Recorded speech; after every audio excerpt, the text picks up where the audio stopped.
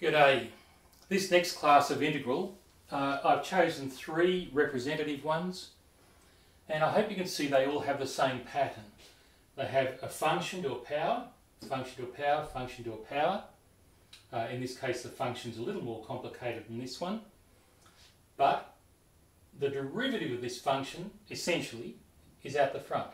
The derivative of cos, it's actually minus sine, but close enough, and the derivative of sine is cos. So all three have much the same structure. Some function to a power and the derivative of the function is out the front. Now I'll make sure it is by making a simple adjustment on the middle one. If I multiply this by minus 1 and multiply the outside by minus 1,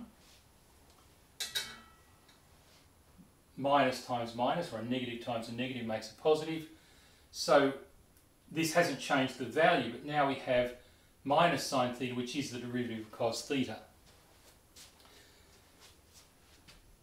If we follow the pattern, I'm not going to do these by substitution. You can if you wish. Let u equal 1 plus sine x, or let u equal cos theta plus 5, or whatever. Let u equal sine alpha. I'm not going to do that, but instead I'm going to show you how the pattern works, if you understand the pattern. And the pattern is simply this.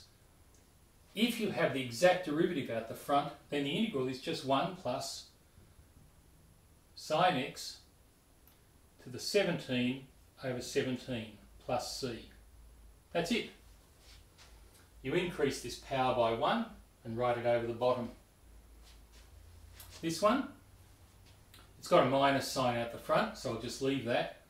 And it's going to be cos theta plus 5 to the power 8 over 8 plus c.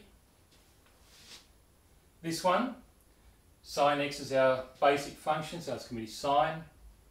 Instead of a power 6, it's now going to be a power 7 over 7 plus c. How simple is that? Just learn to recognise this class of integral.